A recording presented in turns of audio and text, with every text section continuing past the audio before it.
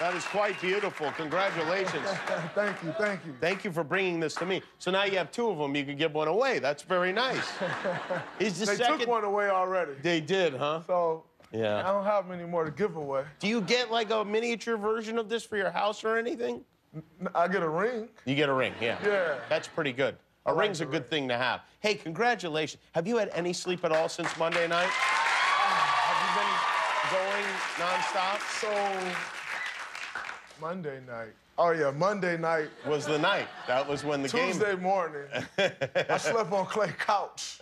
You did on Klay Thompson's couch? I don't even know if that's the best place to sleep, honestly.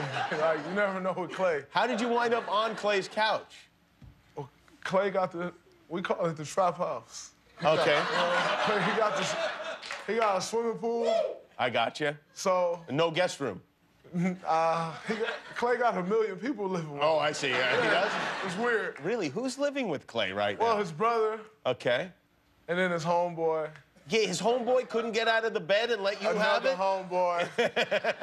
And he used to have, like, some random living with him. I don't know if the random living. So, I just slept on the couch. On Bill Simmons' podcast this morning, Kevin Durant, your teammate, was on, and he said that of everyone at the party after the game, you were #1 drunkest. Congratulations. Is that true?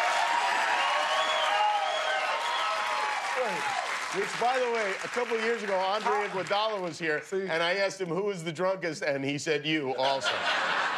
I'm just the easy target. You are. If you say that, everyone's going to believe it. I see. And so they because just throw me under the bus. It's not true. But those guys, they throw me under the bus because I'm the easy target. Like, well, if you say Steph, your reaction will be like, no, not Steph. But you say Draymond, oh, yeah, for sure. Like, definitely him. It's just, I'm the easy target. Does Steph get crazy at those things, or is he pretty reserved at something like that? I mean, Steph has fun. He does, good. He has fun. Did you have, like, musicians there and surprise guests and all that kind of stuff? Too Short was there. Did he perform at Freaky Tales. Yeah. Yeah, Too Short must feel even shorter around you guys. I mean, he must wish he was a baller even more. He the king of the Bay, so we just following this. Did you get on stage with him and rap? I stood on stage the whole night. You did? On top of the DJ booth. It's not really like, it's online. Who gets invited? The whole team, obviously, and their families. Can you bring anybody you want, all your friends? Yeah, you bring anybody you want.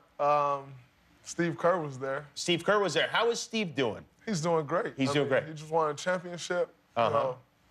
That was good. I love Steve Kerr. Do you enjoy? I would assume you couldn't say if you didn't enjoy coaching. No, I would say it if I didn't enjoy it. You would say it, yeah. No, that's my guy. He's amazing. Bob Myers was there.